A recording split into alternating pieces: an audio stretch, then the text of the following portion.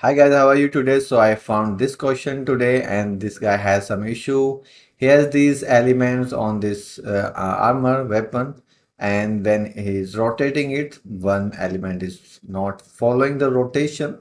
So this is about alignment and facing thing. So I have already some tutorials. If you go to YouTube channel CGHOW, search the alignment.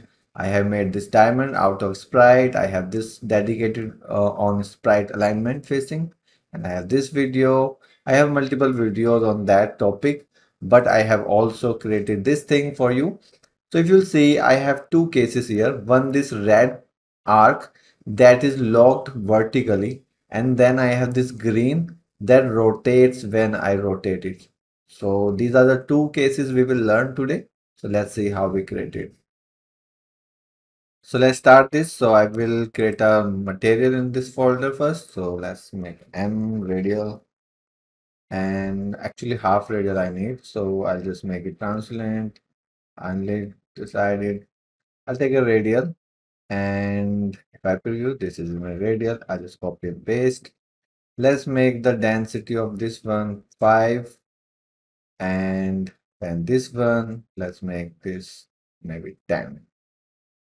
Okay, and I also want to offset this, so I'll just take 2 vector and 0.5 will be in the center. I want to offset a little bit and then subtract from this. So I'll just subtract from this to this, and what we will have this kind of arc. So let's take a particle color, connect this directly and use this here. Why I created this type of material? Because this guy has similar kind of arc shape. So I just want to make the same kind of thing. So we have this material, right? And let's, instead of this sphere, we have a cylinder that we will use. I'll take this cylinder, let's put it on 0 and go nearby this. Let's make some space, and I'll just scale it down and then scale on this axis. Okay, and then I will rotate 90° on this axis, right? So we have this has to be 90 exact. Cool. Now we will connect that shape. So there's a condition, this shape if you have, and if this shape you want to align on a specific uh, angle, or you want a sprite that rotate when we are moving. So we'll cover both. So let's say you have a Niagara, we'll see both condition. So effects, and let's take a fountain, and I'll just quickly delete some parameters, and I'll just take the burst, just one particle, spawn once and live forever. So I have a single particle that has infinity life. And also I don't want the random things here, so just make this maybe 100. And I have post process on here, so let me also turn that off. Yeah, that's better. So now I want to use that material inside it, so just change the material and let's not use the random rotation either. And I'll just make this maybe 10 or 50 on the red. So we have this. So first, this is camera facing, you can see, and we have the pivot point in the center of this because this is round. Okay, so let's also make this local and drag it into the viewport. And then here I will drag it onto the cylinder and just link it with this and make the parameters 0 here and scale 1.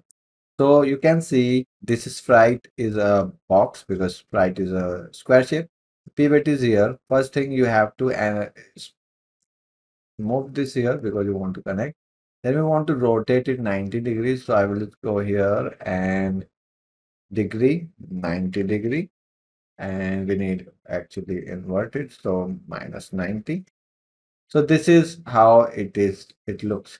You want this exact shape, exact attachment, but when we rotate this, things change. Let me turn this off. When we rotate this, things change.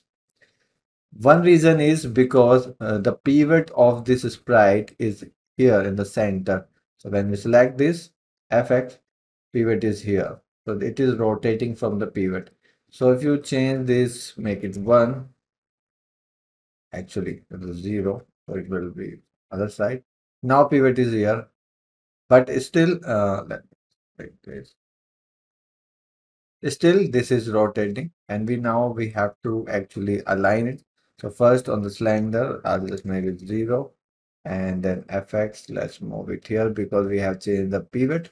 So now, if I rotate this, it's rotating things.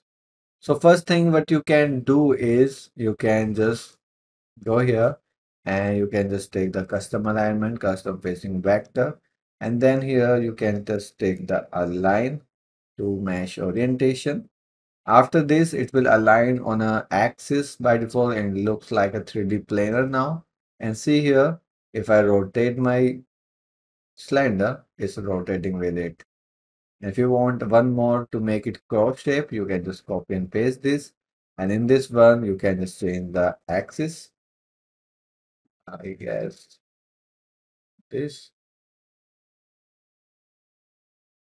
Yeah, actually -1. Yeah. So we have now a cross and it will work perfectly here. You can see. So this is the one case. If this solved your issue, that's good. We can try one more thing. So let's copy this first emitter and paste it here. And if I just like use this, what we can do with this, instead of using these things, let's just use it like this, delete this, and see what the issue is now. It's rotating again. But what you can do here in alignment, just use the align with the velocity. And in here, just add a velocity and add very less value, maybe 0.1. So it will be aligned with velocity, but we need other direction, minus 0.1. Yeah. Now if I rotate this, see the shape, this arc is linked here, but it rotates. See, it rotates. So it's a cool. You can use this thing. I think this is more usable for the projectile. So if I'll show you the difference, if I make this one green instead of red, make it green. And this first one and this one, I will isolate together and see the difference. The red one is locked on that axis vertical. And that green one, when we rotate this, is also vertical. When we go here, it's making horizontal. So I think that's good thing. So these are the two things you can do, and I hope this is it and you will learn something new with this video. Thanks for watching. Keep learning and bye bye.